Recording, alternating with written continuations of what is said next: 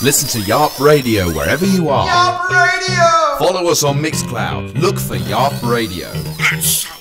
YARP. Are you enjoying the festival so far? Yeah, we haven't been here for long, but yeah, having a good time. All right. Around, everyone's pissed. Your band's name?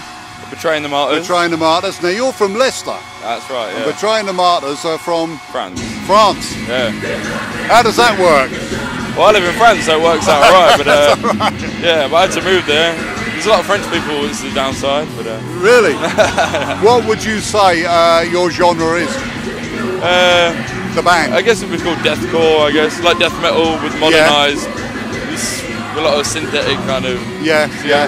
A lot of bands seem to be going into the synthetic stuff as well. Yeah. I would call that progressive, being an old gig. Yeah. But that's good. Yeah, we are a progressive band, that's for sure. So, do you do many gigs in England, or is this a sort of a step over the channel? And no, we toured the whole world, actually. Like, in 2013, we did over 300 shows in a year. Really? Yeah. Have you been to the States? Yeah. We've done 7 tours over in the States. You can tell I did my homework, can't you? Yeah.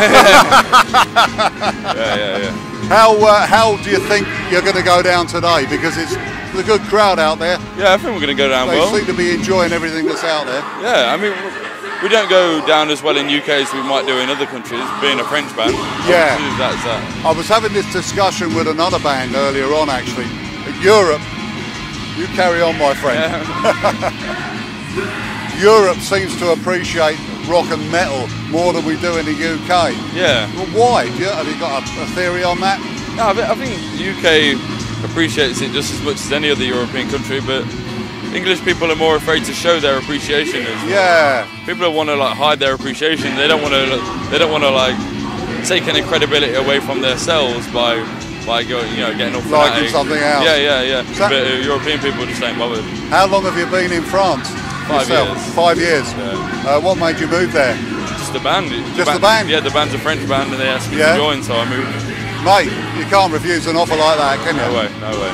If you were given the opportunity, this is an oddball question, of creating a supergroup of past people that have died or people that are still current, who would you have in that band? Any ideas? How many members do I have to take? I would take the old drummer of Decapitated. Yeah. Who passed away, unfortunately.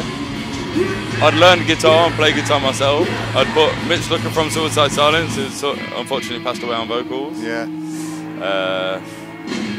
Bass player, I'd choose a guy called Brendan Perot from a band called Upheaval.